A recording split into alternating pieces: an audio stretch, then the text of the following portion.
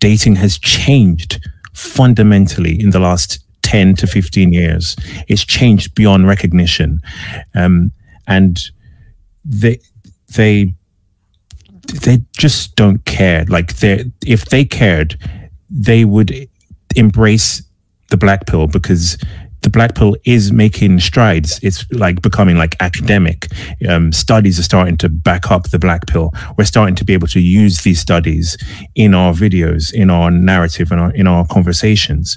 They fear the black pill because basically that's the end of their business model. If they embrace the fact that women are picky, they'll pick you based on your looks, they don't care about your game, or the fact that, I think, I can't remember off the top of my head, but I think the majority of meetups now, but like where men and women meet, is online now. I think maybe in a certain demographic, but the majority of meetups, first connections, happen online.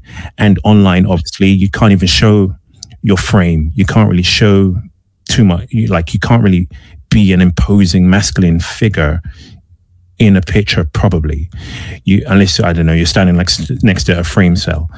There are certain things you can't show in a picture.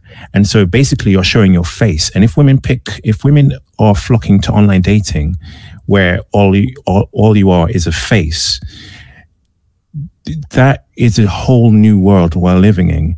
And these PUAs don't acknowledge it. They don't say, look, women are,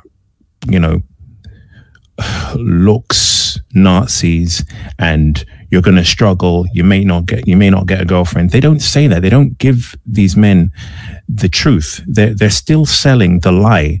They're still selling this idea from 2000 that you just show confidence, you just show game. And what they do is rehash, because they've got no new material. They rehash the same bullshit but said a different way.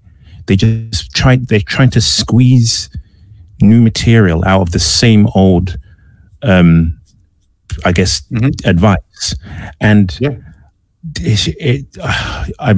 I feel bad for the men that fall into it and think that they're being given. I feel sorry for the men that feel as if it's giving them legitimate hope, because it's not. It's legitimate cope.